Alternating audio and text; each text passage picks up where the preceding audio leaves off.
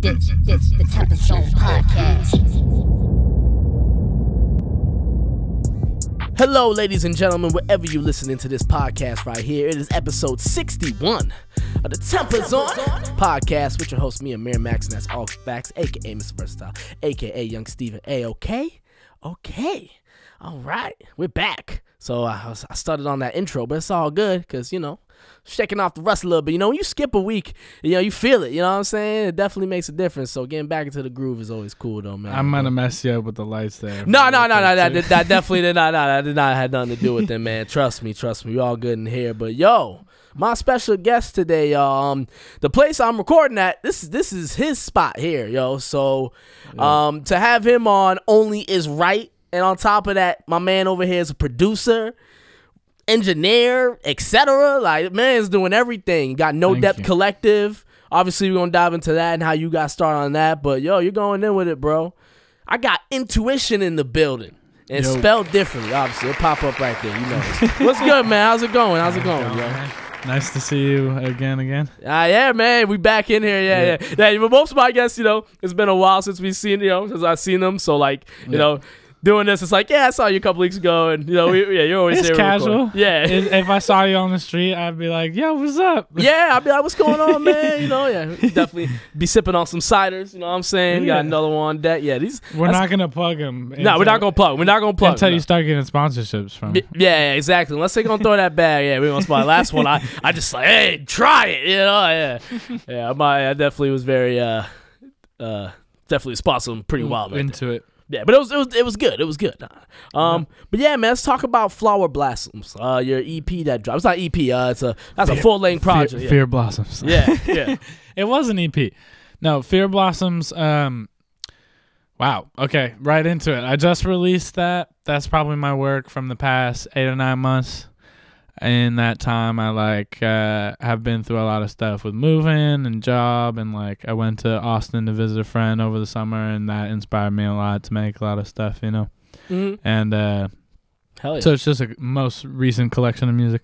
It is EP length though. I wouldn't say it's in between what I would consider like a full length project and like a EP, No, for sure, man. I mean, you got a lot of tracks on there, so I'd call it an LP. Yeah. Considering how the game is now. 29 minutes.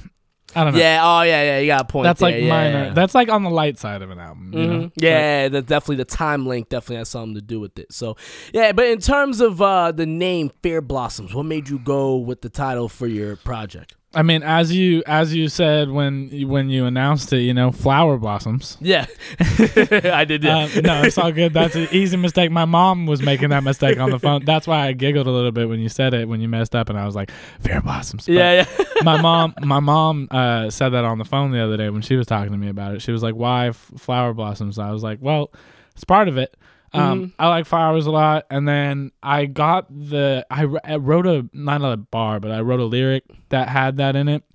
It said fear blossoms, turns to something, whatever. A little bar.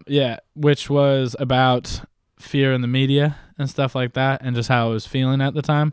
But I felt it also. So not only did it revolve around current events and how I was feeling at the time, but it just reminded me. Well, yeah, that was it. Just reminded me of how I was feeling at the time. So that was a name I gave it halfway through. That was a name I gave it 5 months ago. Oh, okay. So I started it probably 9 months ago. Hell yeah. And I gave it that name when I was feeling in my feelings a few months ago. Nah, it's funny. Yeah, Fear Blossoms definitely is a title where you're like, oh yeah, we're gonna hear some deep shit. And I definitely when I was listening to the project, the chill vibes, I was definitely hearing that for sure, man. And I definitely, one thing I get from your beats, I get, I've always told you before, I always get that Mad Lib vibe, and I definitely like that. I think it's very cool. It's very different, and I don't see so many people doing that. So in terms of your influences, who made you decide to go and take it with that sound? Yeah, I mean, Mad Lib was one of the first people to get me into hip hop. Being from LA and having lots of friends that listen to different types of music than me, I was raised on I don't know, all sorts of stuff. My dad even hip hop too. He used to break dance in the 80s and 90s and shit. Hell yeah, that's dope. Yeah, but he wasn't too into hip hop when he was introducing me to music though, so he didn't introduce me to that stuff. And then I didn't get into it until high school. I heard Quasimodo, which is one of I forget what he's got a couple. There's 2 full-length projects, I think. There's way more, but there's 2 like fully published, fully released 2-length projects under Quasimodo that is. Do you know who Quasimodo is? The name sounds familiar. I think you were telling me about Quasimodo is him. Madlib. Okay, yeah. It's one of Madlib's personas. All right. So Quasimodo got me into hip hop, which means Madlib got me into hip hop. Okay, yeah. Quasimodo. I was like, wow, I was gonna ask you. I was gonna let you. And they did all the artwork with Stone's Throw and all that shit. And I'm pretty sure Dilla was involved at some point before his death too, because the first Quasimodo project started to appear around then, I think, and it might have been inspired after Dilla's death, honestly. And that gets me to the next source of inspiration is Dilla. But I feel like those are very stereotypical answers, you know, to that question. Like I could say Raz G, I could say Dilla, I could see Madlib, you know. Excuse me. I could see anybody from that crew though, you know. But I would say, to wrap up the question, modern day influences. Yeah, in terms of today, yeah, sure. Yeah. I mean, to name more off the grid people that, you know, might actually, you know, benefit from this, hearing this, you know, is Navy Blue.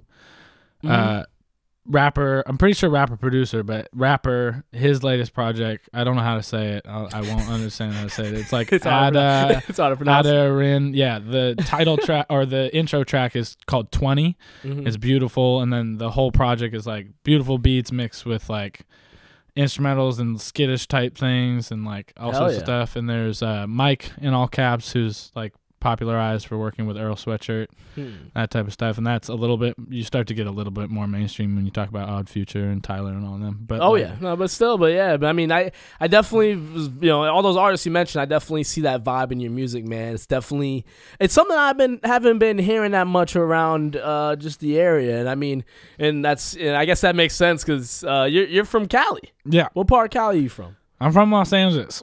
Good old LA, man. To be more specific, I was born in Torrance. I'm from the beach. I'm from Hermosa, Redondo, Torrance. Yeah. That whole neighborhood. Those kind of areas touch each other. Some are a little bit nicer than others, you know. But what was I gonna say real quick? Oh yeah, that influence definitely when I brought it out here for my own stuff struck me as only relating to like a couple people, and I still only relate to a few people that are based out here. Like I want to give them a shout out, you know, the whole Nightworks crew. It's like Rosin, DJ Manipulator, a whole bunch of guys that I'm forgetting, Lightfoot Beats, Loman type beats, who owns the studio over there in Somerville, whole bunch of them. All those guys influenced me, and you know, reminisce of that style out here. But I do see a lot of people in LA where I'm from doing that type of style too. I don't know. I was trying to loop in style to where I'm from. No. Word, man. That's dope. I mean, no matter, you know, we have the internet. We were connected all the time, so we know what everyone's doing. So in terms of like where you're from, like, you know, you can be inspired to make whatever. But you know, still where you're from, it, you know, brings a part of your identity. And in terms of this podcast, man, I don't think I've had too many guests on who weren't from the New England area. So you're definitely in the minority for that. If I'm trying to think about if I've had any other guests who are outside New England who are on here, but I'm super not from here. Yeah. You want me? All the way out west, man. I need to make it out to Cali sometime, man. I've been telling myself to make it out there. It's great for a lot of things. You know, yeah, because people swear like as like a musician you got to go out there. Do your thing. At least something, and it's not only LA too. There are lots of great parts of Northern California too. San Francisco has a great scene, and Oregon, even if you talk about leaving Cali up the coast, you know, Oregon and Seattle too, Washington. All those places have a different scene than out here, you know. But LA, as a musician, you have to go at LA, even if you're not like doing anything super important, you know, and I'm using air quotes right now. Oh, my bad. I just dropped my phone too. But even if you're not doing something, thanks, man. If you're not doing something like a tour or like even a show, you know, but as a musician, just to go there and witness some shows and talk to people, I'm sure you can get into some studio, make some connection out there, you know. There's so many people, there's so many cheap studios out there and stuff too. Yeah, you know? If you look hard enough, because it's hard to come across certain people who got them good deals and you got the right equipment to get what you need to do. So, you definitely have to do some networking to find those people, because obviously you can go online and look up a studio. Yeah, but don't throw away all your money. But that's going to cost a ton of money. Go to LA to say what's up to people, and try to find stuff that you're into blossoming there, because LA is a great place to fucking. Oh, excuse me. Should I not curse on your podcast? We can definitely curse. Oh yeah. Word. Oh yeah. Curse all you want, man. Yeah. Because I do that on mine, so I'm just so used to talking. Oh no, this one we can. What's funny? Depending on certain guests I have, like they will just like not curse, and then I'll realize like Lizzo doesn't curse. Lizzo doesn't curse. Yeah, but I understand because he's got teaching. Yeah, he's teacher, so I understand that for sure. Yeah, trying to demonstrate differently. Yeah, that was the only time I had to censor an episode. It's just words. Yeah. Oh no, that was a good time though too. I was looking. Shout out to Lizzo 4, man. First, but by the way, man, that was a good episode. That was a great episode. I was very inspired. I left that episode and made a beat right after, and was so inspired. I was like, wow, that was positive influence. Yeah. Definitely, yeah. And his music's definitely got that positive vibe too, man. Definitely. Y'all should collab on something, man. I know what I'm talking about. Yeah, we'll make it happen. Yeah, no, definitely. I've been talking to him about collabing too, so we'll definitely make something popping for sure. Yo, man, I want to ask you about the style that you have, man. I've definitely mentioned it to you before.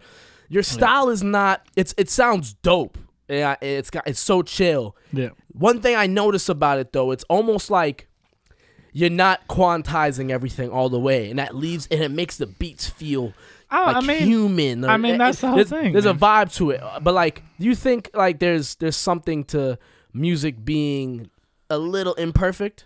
You think there's something to that? Man, that's the key. That's jazz, man. That's soul. That's what puts energy in some types of music. Now, I'm not saying I don't like quantized type music. Of course not. No. I can get real into, especially if I'm like partying or whatever. I can get real into trap. I can get real into other heavy whatever it is, heavy mainstream stuff that's like super quantized. But like in my eyes, like the true magic moments in music sometimes come from imperfection. So whether that's timing or pitch or whatever, I try to use very little. And something that affects that type of sound too is I try to use very little pitch, like modulation or pitch editing or whatever. I try to use very little like heavy effects, unless that's what I'm going for, unless I'm like, this is supposed to be fucked up, this is supposed to sound wild, or process, or if I'm working with somebody that wants like that process, that like radio ready sound, radio ready. Know what I mean? And that was the thing I was mentioning too. It's like I bring it up because I feel like, and nowadays you feel like in terms of like radio stuff or just anything of that nature, everything has to be so perfect. And then when you see certain artists perform live, you're like, wow, that sounds really different. Yeah, if you have a tiny little bit of compression off, for a radio track, you know what I mean? And I'm not saying everybody's going to reject like that type of thing, but even if there's like something they don't like about like the slightest thing in your mixing or editing or whatever, like, you know what I mean? That's not suddenly not radio ready. And sometimes that has to do with timing. True. Which is why I started on a tangent. Sometimes it's like I've been told by blogs and by labels and by whatever that my style, specifically because of what you just brought up too, timing, whether it's timing or whether it's that slightly imperfect style, has it's like been valued more so nowadays. I think in some communities, but I feel I've been valued less for it before, many times. Do you feel like you're taking too big of a risk doing it, or do you feel like no?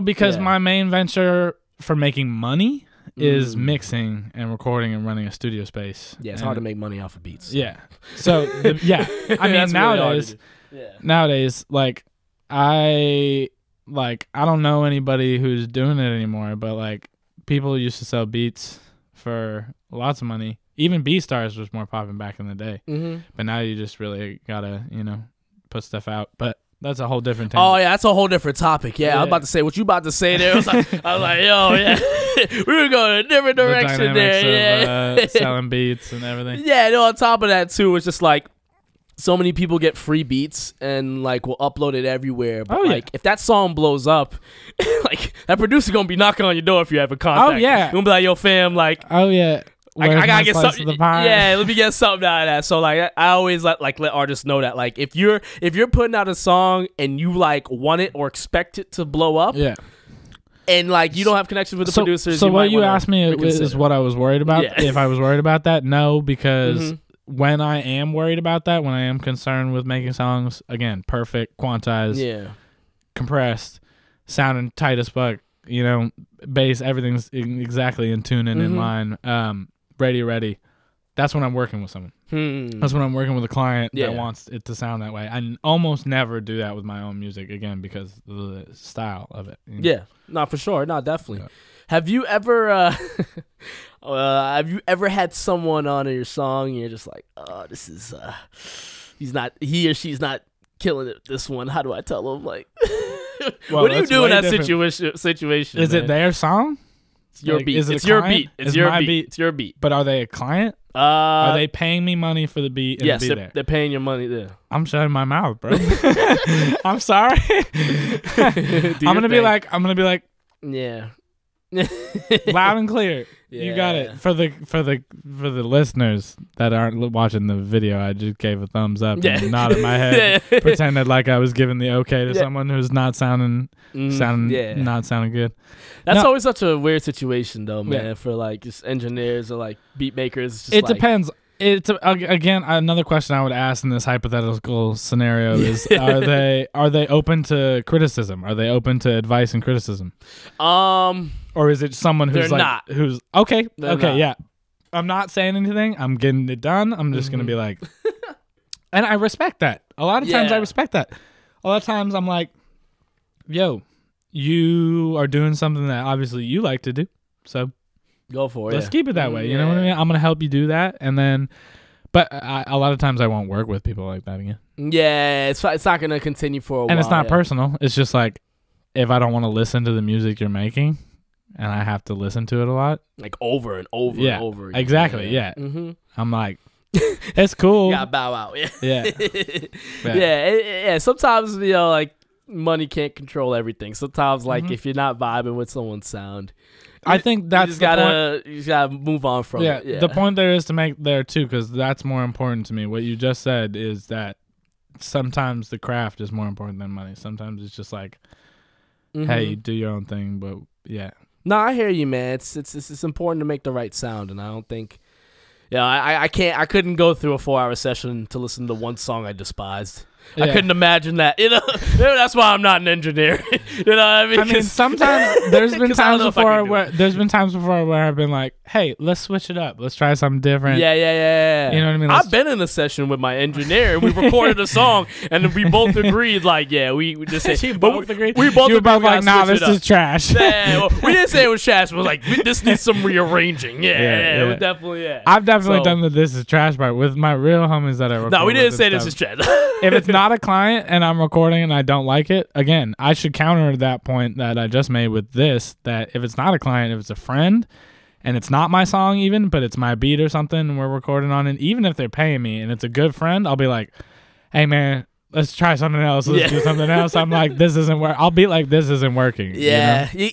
It's tough, man. And I've always mentioned on this podcast that artists are sensitive, man. And when it comes to that being the case, that's important. It's hard to give criticism because you want to be honest with people. You're not trying to hurt nobody's feelings. But another thing I will say to that, you got to give criticism to people in the right way. Because there's obviously a wrong way to do it. It's got to be constructive. It's got to be constructive. Constructive criticism. It's very important. You can't be like, yo, you suck. Yeah, that's trash. Stop making music. Don't do that.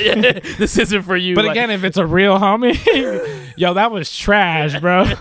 You need to try again. Yeah. It's got to be a homie. Yeah. Like someone that you know, like. that you know is not going to turn around and like fucking stab you. Yeah. That's not going to be like, yo, what did you just say? Exactly. Yeah. Someone that has their best their best interest in them. But yeah, man, that's just it's a situation that artists go through. I don't know if I've had too many people tell me my music's trash before. Has anyone told you like, yo, this is trash? That's something you made? Oh yeah.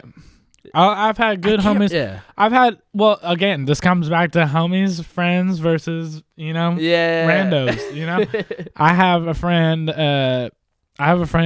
named Kyle, who I'm going to shout out because he used to have me on his radio show, and that was on public radio, and which was still dope. And we used to, Kyle's a good guy. I won't say Kyle's last name or anything, but Kyle has not inclined to be a musician always, but Kyle has helped me with a lot of my music. And Kyle, before, I've told him, hey, don't let loose, like don't hold anything back. I need your honest opinion on my music always. And since I told him that, there have been at least 5 or 6 times where I've showed Kyle something, and this is in the past like year and a half, where I've showed Kyle something, he's been like, nope. Like, I'm just not hearing it, man. And I like that because he's not a yes man, you know what I mean? And I don't always need that judgment on my own music, but if I want some, you know. But the most important thing Kyle says to me too, so a great constructive criticism, like we were just saying, is like that's not you. He's told me like about my music before. He's been like, that's not you. That's like, you know what I mean? Good. Yeah, that's good words. Yeah. But if it's accurate, you know, I guess it's all. This is all very not subjective. I don't know. I don't know what the right word. I guess you could say that. Yeah, it all like, varies depending on who you have around you. So that's scenario, but like song, I think subject matter too. It all depends on. Yeah, my English skills are not very good. I get the gist what you're saying, man. I feel it. I know all the other artists and producers out there definitely see where you're coming from. They see how we feel about this, you know what I'm saying? Correct. So, yeah, I definitely I see where you're coming from, man. I want to ask you about, you know, obviously you got your sound. There's a vibe that you obviously cater to the most. Yeah. But you know, obviously there's producers out here who make tight beats, and there's a lot of people that have problems with artists who use tight beats. Do you see any issue with that going on? Because it's very prevalent nowadays. That's a good question. Everywhere. That's a good question, man. I mean, it's been everywhere for a little while too, since I started really making music. That's been a thing. It's a great way to get noticed. It's a great way to like promote your name. Yeah. But there's a certain point where it's like excessive. I think with anything, I mean like not used in moderation. I don't think that applies. But like there's a point with anything where it gets to be excessive. Like some things just don't fit into tight beats and they get lopped into that. I don't know. Hey, nobody's made an Intoishun type beat, you know? So, so a point I would like, so from my personal point of view at this moment is I don't care too much, you know? I don't think it really affects, like, I think it's actually can be a good thing. It's something for people to practice rapping on. It's something producers can be familiar with, making like the reference, especially a type beat tutorial. Love that shit. I learned a lot from that stuff. But, I might say differently if I was like a producer that gets copied a lot, like Metro type beats. Oh yeah, Metro. Or like J. Cole, or like a rapper that gets copied a lot. DJ Mustard. Yeah. I mean, definitely. I'm not a big fan, but like that West Coast sound is definitely that shit's huge. Or like even like one of the most speaking of 90 BPM ish, one of the most popular around that area. Yeah, one of the most popular type beats that I get hit with is like J. Cole type beats. That's usually pretty chill. But it's sometimes okay. So this comes into the question with like if I was one of those people that was getting type beats made after, like how does it affect saturation of your music? I don't know. I don't know. I don't think it really the artists. I don't think it has any effect for them. I mean, I honestly think at the end of the day, people say type beats just because like. I love J. Cole. I would love to sound like J. Cole. Yeah. It's the type of beat he would use, let me use it. You know what I mean? So I just don't like that phrase. I don't like narrowing my own music sometimes, which sounds like, I don't know. Yeah. I don't know how that comes off, but like, get it off. Like, it don't matter. Like, don't narrow me. Don't categorize what I do. My art is above that. No, I'm just kidding. All artists, most artists don't want to be categorized into one thing. We all feel like, we're more than this. We're no genre. Yeah. Would you say it's a type beat if I make a beat and then put a rapper a cappella over it? Would you say that's that artist type beat? For example, my most recent one on my Instagram, I think I made like a beat and then I put an Earl Sweatshirt a cappella over it. Is that now an Earl Sweatshirt type beat? Even if I don't call it that. I wouldn't say so. I don't think so. You made a remix to a Earl Sweatshirt song. Yeah, that's what I called it. Yeah, I called it a remix. Yeah. But it's not. It uses nothing but his acapella. You know what I mean? And I made it in the style of that type of music, but I haven't called it a type beat. I don't know. Yeah, I wouldn't call it type because it's not instrumental. I mean, you put the lyrics over it. So that's just what I think. But I think they can be great. I've heard some great type beats. So I looked through a ton of type beats, man. I listened to a bunch of instrumentals, man, just because, when I'm searching for stuff, it's good to just practice, or if I'm trying to just write. If you want something empty to practice the flow over. Exactly, yeah. So it helps out with that for sure. But like I was saying earlier on the episode, in terms of if you got a song that you're trying to push, make sure you communicate with your producers, y'all. Yeah. Make sure you communicate. It's really important because everybody, everybody needs to be involved with the music. I think that's a great. I think that's a great thing to promote. Say hey, do you like what we're making right now? yeah, for real, man. And on top of that too, it's just I just feel like artists, we forget to mention, the guy who recorded it, the guy who produced it. You want to mention everybody. I definitely think it's important to get the word out. Hey, this comes into the broader topic of supporting artists, but that's a whole different tangent. Yeah. Support artists is and that's definitely something that we have reiterated many times on this platform here, man. Just because it's obviously very important to support the artist, man. It's not too many ways to support. And I mean, for that's paying for it. You can do it for free. You know what I'm saying? You don't have to pay. So I don't know. People lots of easy ways nowadays to support an artist for free. Wait, what was that? Lots of easy ways nowadays for people to support an artist for free. Yeah. Oh yeah, for sure. Isn't that what you just said? Yeah. I figured that's what. Yeah. I was trying to catch what you just said. I was like, word. Nah. That's definitely the gist of it, man. Support your local artists, y'all. Yeah. Definitely. We'll put it out there for that, man. Yeah. In terms of what you got going on next, man, what's up next for you? I know you got some events lined up. Yeah, I was gonna say I'm ready for this question because I know there's been a lot of tangents. Tangents are what makes podcasts great. Oh yeah, if you ask me. Oh yeah, absolutely. It's good to break off the question, absolutely. Man. No structure. Yeah, but what I got coming up, just released on March 1st. I don't know what day today is. Today is the 4th. March 1st, so a few days ago, I released Fear Blossoms, my latest collection of music. I still find it so funny I call it Flower Blossoms. I think I had a typo on my phone. And you wearing a hat with flowers on it. What the hell? Easy mistake. I love flowers. That's why it's called that, so you're good. We name an episode Flowers. I don't care. We name an episode Flowers. Yeah. That's great, man. No. Continue, though. My bad. Yeah, no, it's all good. So, it's like a collection of work of the past 9 months. Mm-hmm. Deep and meaningful to me in ways that music hasn't been before. It really is done for real, man. I listened to it, I was like, man, I feel this. You know what I'm saying? Yeah. For real, I try. It's dope, man. Even though some of the words on some of the lyrics are old and some stuff is I don't know, some stuff I got tired of. It's really important to me.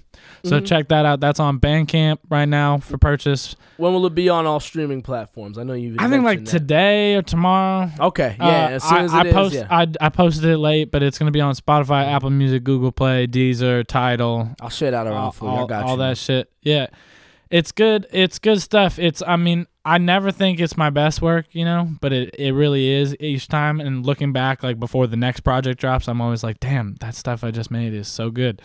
It's important. Yeah, for sure, man. It's important to reflect. So March 1st, Fear Blossoms. I'm trying to get my mind in order because I got a really important thing that you mentioned, shows coming out. Yeah, I'll definitely get that out there. Got a couple shows lined up, show type things, but the most important and the most meaningful and the most incorporated by far is on March 14th. It's now 8 to 11 p.m. Harvard Square, Church Street, where the old Starbucks was at. Okay. We're holding an event called Fitting the Grid. Hell yeah. Which is me and Roundtable Collective, including me, which is an artist called Edom Lipton who painted this beautiful mural over here. He's my good friend. Edom, there's Dan Carey, there's Josh Hilty, there's Mystery Bavik, there's Juliet. I forget Juliet's last name. There's a person named Zoe. There's a lot of people we got involved right now, but essentially all walks of life, all walks of artistry, photographers, painters, a lot of visual art, but then I bring the music. My friend Jesse Eliza is bringing the music. My friend Josh Hilty, who's a painter as well, is also bringing music. He goes by Osh Magash for music. He's featured on a couple of my tracks before. It's a cool name. He's a great artist, man. He's a beautiful artist. Y'all check out Osh Magash, OSHMAGOSH. Hope you're spelling that right. On Spotify, yeah. Osh Magash. I hope I'm spelling it right. You'll find it. Jesse Eliza is easier to spell, easy to find. You can find all of these names because they're all featured in my work and they're all posted on my Instagram and everything. So, event March 14th, 8 to 11 p.m., Harvard Square, Church Street. It's called Fitting the Grid. It's an art showcase. And then my website is nodepthcollective.com. You can find out my Instagram, my Bandcamp, my Spotify, my podcast, my radio. Everything from the website, and I post updates on Instagram usually. Hell yeah. It's my main platform for updates. But yeah, the most important show. I'm just going to keep saying March 14th. March 14th. Pop up, all right? Gonna be there, all right? It's going to be lit. I'm going to pull up, all right? March 14th? Yeah. March 14th? Hell yeah, man. Man, you got to be there. We were putting up times that said 6 to 9. I shouldn't have even said that because now it's 8 to 11 p.m. Yeah. March 14th, mark your calendars. Good turn up time. It's going to be a good time. Good turn up time for sure. Music, art, prints, everything. That's the most important. I'm not going to mention any of the other stuff right now. I got a podcast, radio, all that stuff's on the website. You be doing a lot, bro. Where do you have the time for all this stuff, man? I don't, man. I work a job. I know, yeah. I work a day job. That's why I don't sleep, man. I work a day job. People ask me, why are you always tired all the time? Or why do you look high all the time? It's like, because sometimes I'm stoned, bro, and sometimes I'm just a little bit of both. Like not sleeping. Yeah. I work a job. I help watch kids. I help work at a restaurant. I help do a lot of stuff. And then I do this, of course, and like hell yeah, man. Hell yeah. Music and art and all that. So, yeah, I don't really have the time. I make time for the stuff I like to do, you know? It should be called No Sleep Collective. No. Yeah, I mean, man. Oh, snap. Man, that name I've used for a long time. That's why I've stuck with it, too. But I like it a lot because, I don't know, it just means something to me. No Depth Collective is a dope title. Definitely no sleep. Fire, yeah. Initially, it meant, like, there's no depth that cannot be reached by what I'm working on, you know, or whatever. It's like basically saying the sky's the limit. Yeah, right? But reversed. Exactly. But reverse, yeah. Hey, man. Got you. You got it, man. Come on. That's what it is. Yeah, that's dope. That's fire. That's like, honestly, Open your third eye, I used to say that. Yeah. I'm being stupid. Yeah. Nah, but that's definitely a dope title, man. I always thought that got a nice ring off the tongue. No Depth Collective. Should we spell that? I'm going to spell it. Yeah, spell it out for the people, man. Yeah, if they're listening to audio. NODEPTH COLLECTIVE. No Depth Collective. No spaces on anything. No Depth Collective. Instagram. NoDepthCollective.com. Follow that. All right. Yeah. Make sure you make that happen. Anything else you want to plug in terms of more music on the way? You're gonna sit on this for a while. I got some singles coming out. I got some singles coming out with my boy. I'm gonna say his artist name. I always want to call him his nickname, but his artist name is Clyde Andromeda, who he hasn't credited me officially yet, but I came up with that name when we recorded a project a little while ago. Just let it know, yeah. Just letting everybody know if he tries to say he came up with that shit later. I came up with that, but like, Clyde Andromeda. Clyde's his real first name though. But Clyde Andromeda. That's CLYD space ANDRMDA.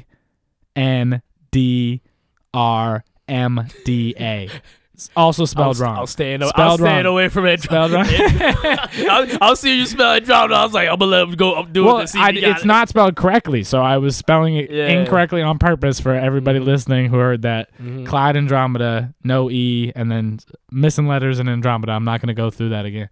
But I've got a couple songs out with him. He's got a project called The Last Record Spinner.